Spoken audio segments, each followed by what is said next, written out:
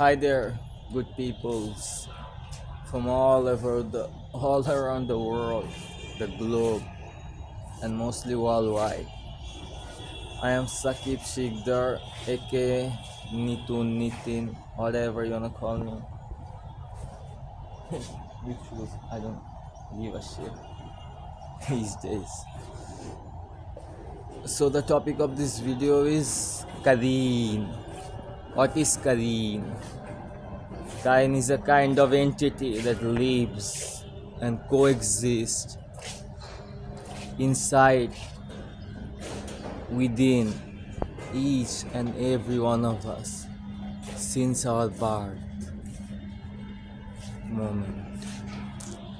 Since the moment we took birth, we took our first breath, we got a Qareen entity, Qareen Djinn, Qareen Jinnat, Qareen demons as our companion,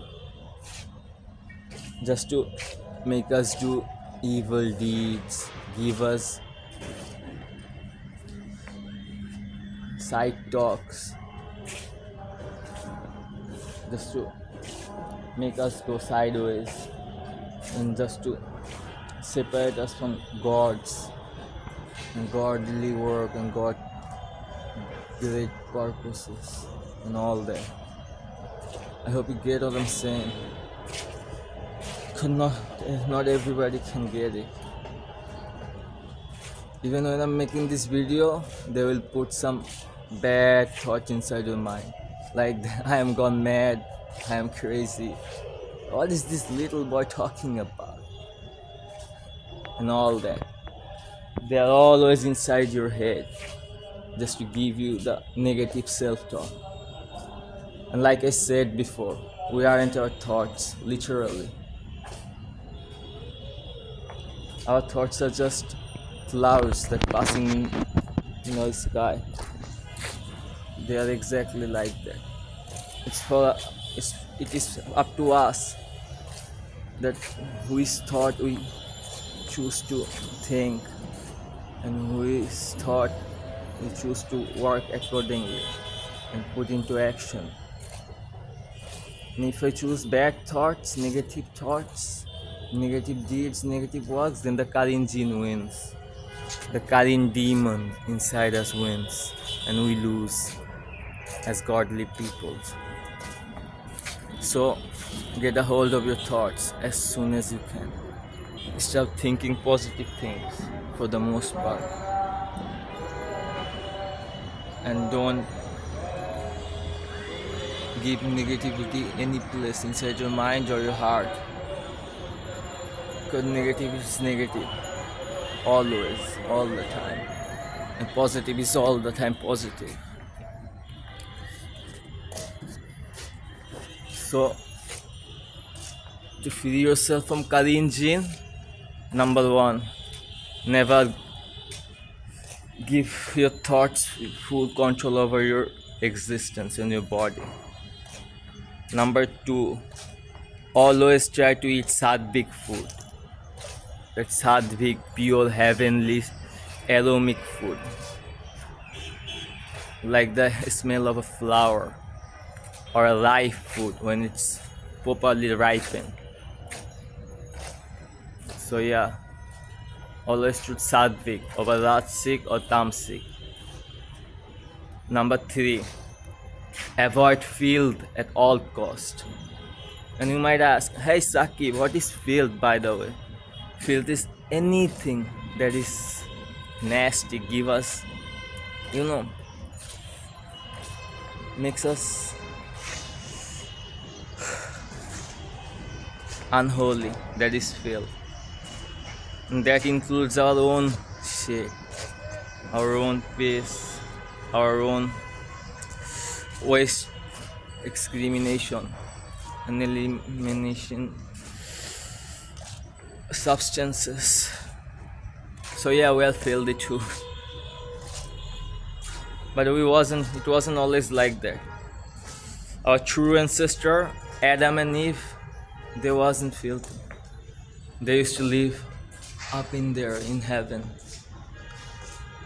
in a holy place, in a sacred place. But then the Satan, the Lucifer, the Azazel, the Iblis, Shaitan, the devil king got jealous of them as a couple living happily. So he tried to do the play dark tricks on them and got them kicked out of heaven. So here we end up here in this shithole called planet Earth. What a joke. In this filthy shit. So anyway, number 3, what was that? Stay away from filth as much as you can and always choose flower, fruits, heavenly, scent, perfume, aroma, whatever you wanna call it. Be around that. Always choose organic, pesticides free, etc, etc. You know the drill, by the way. And number 4, don't let anybody touch you, because they control us through touching us. When they touch us, they put thought inside our mind that's not even ours to begin with. Somebody else's thought, somebody else's mindset, and all that. So don't let anybody touch you, because they are not doing that to you. The Qareen demons, the Qareen Djinn, the Qareen Djinnat inside them, making them do it unknowingly, unintentionally, without their intents. And when the Qareen Djinns touch you, as your friend, as your mom, as your boyfriend, as your girlfriend, as your son, as your daughter, as your pet, etc, etc, they suck some energy from your body through that touch, through the duration of that touch. Just like that movie, what was it called? In Time by Justin Timberlake. Go watch that on your own time.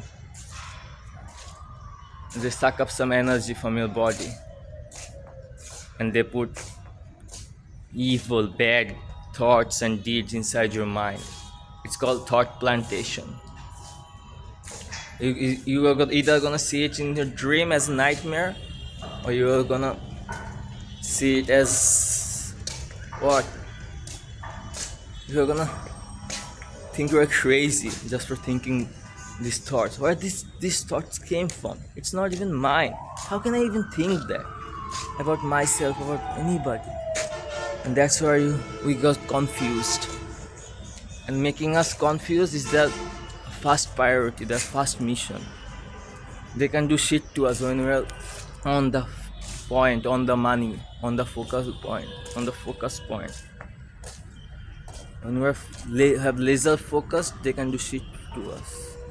But when we're lacking focus, doubting ourselves, doubting our family members, etc, etc, they will try to harm us in any and every way is possible.